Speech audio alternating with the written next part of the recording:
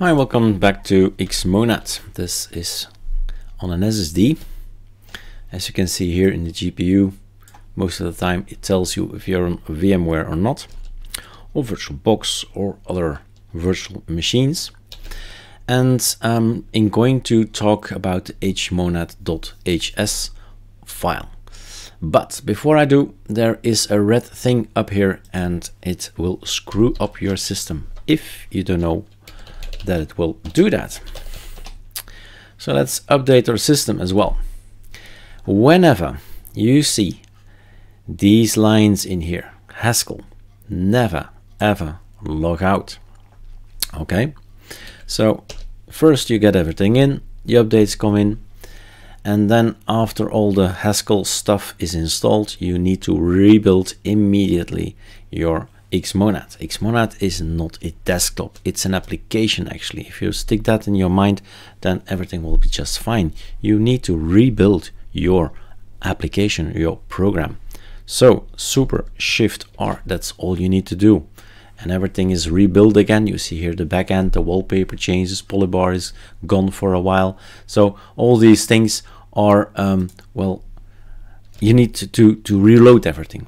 And of course, choose another wallpaper. That's Alt-N for you, Alt-T for trash. That's a nice one.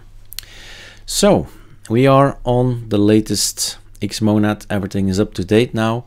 And maybe one thing we can do as well is check out if AUR gives us something, if there are elements from AUR, and Yabin is a very important one. That's our AUR helper. So that's interesting that that comes in. The rest is, well, nice to have, but this is a need to have, an AUR helper, an update for it.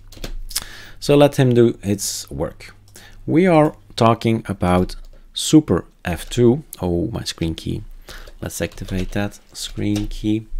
We're talking about Xmonad. Xmonad has a .xmonad folder, and inside there's a folder with scripts, and there's one major important file, that's this one, Xmonad.hs.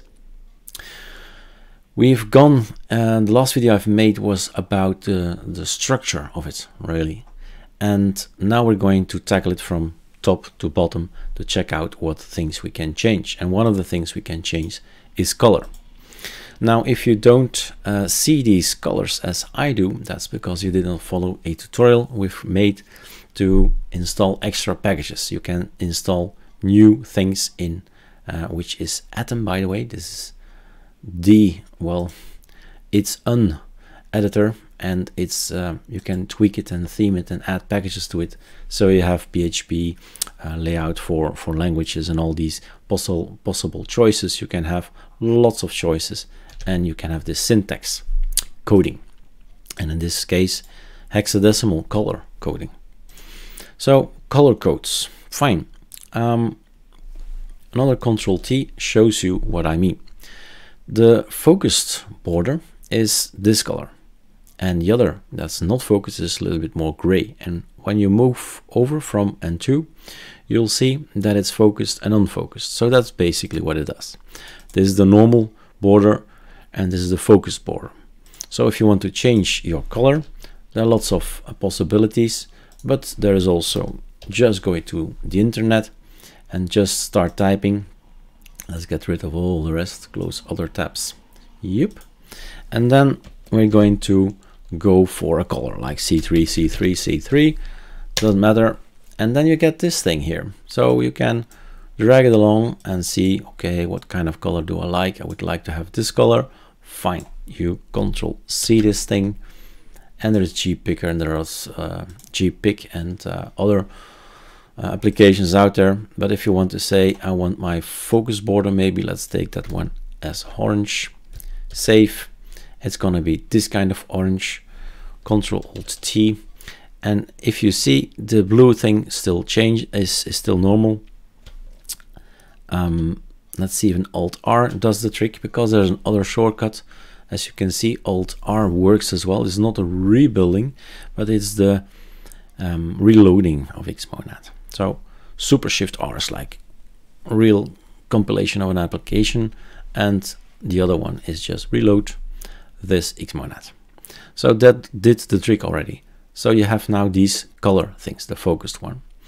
So to keep things a little bit similar, but I'm not a big fan on brown, I must say.